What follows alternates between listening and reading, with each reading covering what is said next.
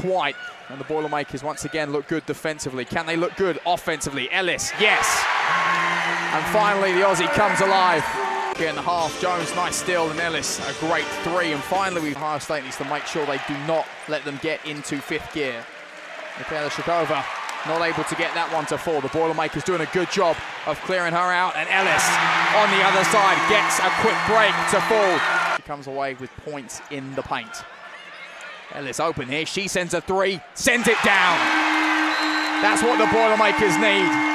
Hot streak alive, the game tied, and I expect that might be something we see now as the game continues. Breaks the high post, Ellis, no look past Ashley Stevenson, gets it controlled, and Swanson sends it, and sends it down.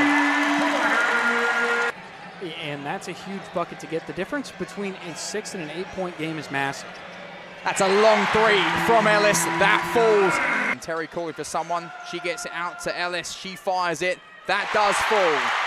With 6:6 left to go, and a quick foul coming in there by Jones.